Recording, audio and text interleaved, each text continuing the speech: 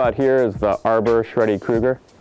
It's a full rocker board, a little more rocker kind of towards the middle, and then a little mellower towards the tips and tails. But anytime you have a rocker board like this, it's going to be good in POW. It doesn't have as short of a tail as some of the other powder boards, so you're going to have a really stable platform to pop your ollies off. But it does have that V cut into it. It's going to help you sink in there and keep the nose up. Also, as you can tell, it's got definitely a bit of a longer nose, so that'll help you float. One thing that's nice about this board with a little bit of the longer tail is it gives you a bit of platform to land on as well. So you have something back there to hold you up if you start wheeling or anything.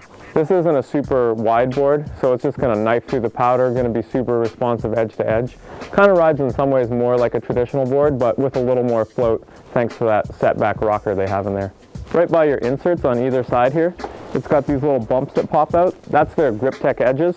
It's not going to help you a lot in POW, but when you hit that hard pack again, you're really going to appreciate that. This is a medium flex board, so it's still going to be nice and responsive when you need it. When you're riding anything out, if you hit any chunder, it's going to handle that all right too.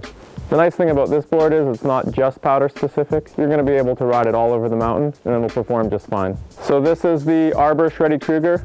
Set it back a little bit and point it.